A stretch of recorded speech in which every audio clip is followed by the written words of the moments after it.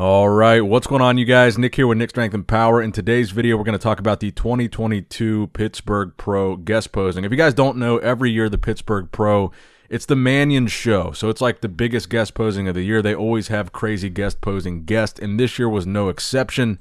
You had the likes of Brandon Curry, Nick Walker, Derek Lunsford, and Hunter Labrada. Very interesting guest posing because they did a little bit of a kind of a fun thing where they did some quarter turns with the guys. And obviously Derek is your 212 Mr. Olympia.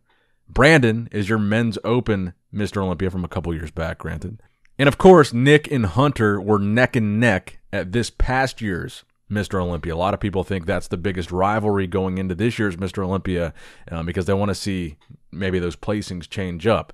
So let's go ahead and look at these quarter turns first. You had a quarter turn to the right and a quarter turn to the left. You really didn't get to see a full comparison of every pose, but this was interesting because you get to see, the takeaway from me here was Derek Lunsford. That was the first thing that really caught my eye because, as you guys know, Derek has kind of been hinting at switching to men's open bodybuilding, and lately in the offseason, he has looked gigantic. I believe he's like 250 plus right now, and he's competing in 212. He's got to cut like 40 pounds to get back down to 212. But if you notice in the quarter turns, Derek is shorter than Nick, and Nick's relatively short, but Nick is known for being a freak. He's known for being the mutant, a mass monster. And granted, every one of these guys is pretty much in full off-season mode right now, but am I the only one that thinks Derek looks gigantic in a lineup of some of the best men's open bodybuilders there are? I mean, you've got a Mr. Olympia, Brandon Curry. He just won the Arnold Classic. You've got 4 and 5 at the Olympia, Nick and Hunter, who are so top open Olympians. And Derek, I think, is holding his own. I would love to see a full-on pose down between these guys. If you look at this quarter turn specifically, look at Derek's legs. This is the impressive part, and I've said this to Hani before. Hani Rambot is Derek's coach.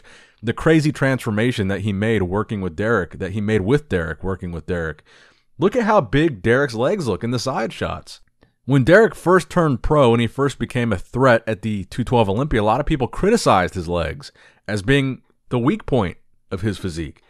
His legs in that picture to me look just as big as Nick Walker's, dare I say, if not bigger.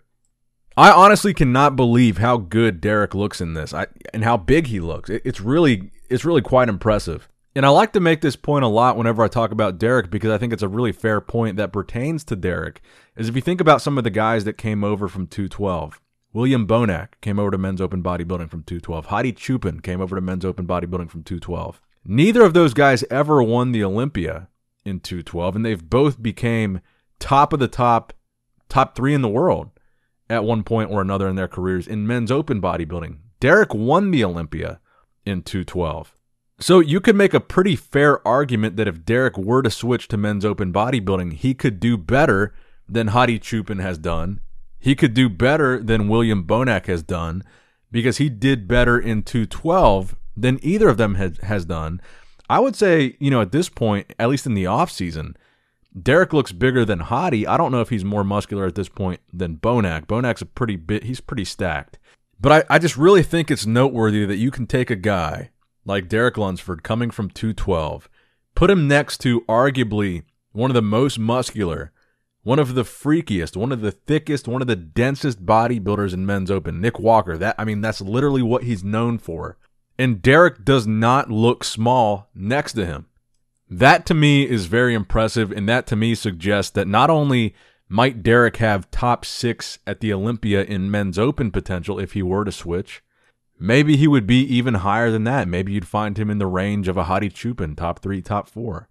So that was my first thought. My main takeaway was how good Derek looked in this lineup. My second takeaway would be Nick Walker. I mean, he obviously looked gigantic. He's fully in his offseason, fully blown, probably the biggest we've ever seen him. He's pushing 300 pounds, if not 300 right now. He looks crazy.